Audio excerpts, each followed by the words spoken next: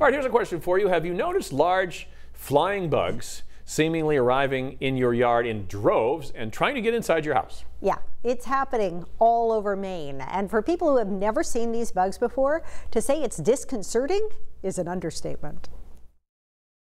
Being invaded.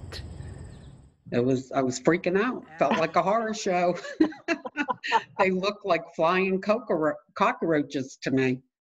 This is Fran Thomas's porch in Elliott being invaded by Western Conifer Seed Bugs.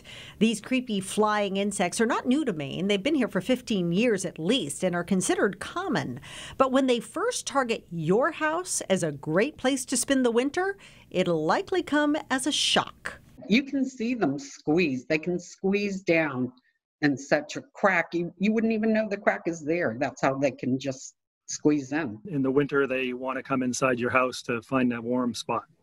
The good news, the Western Conifer Seed Bugs don't do any harm to people, your house, or even the many varieties of pines and spruces they feed on, because they just eat the seeds.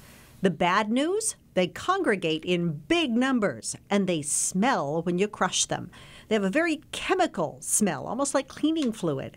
So state horticulturist Gary Fish says, don't crush them.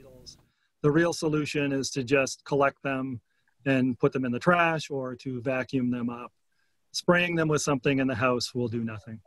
Fran tried using ant spray, but the bugs came back. They flew in my hair the other day. I was doing the freak. To avoid an invasion, caulk and weather seal windows, cracks and crevices. The weeks around Halloween is when these bugs will really make a push to get inside your home. So if these spooky looking bugs manage to do that, keep in mind, while they may look scary, they don't bite. So the cold will eventually kill them, but the eggs that they laid in the trees around your house will produce yet another wave next spring.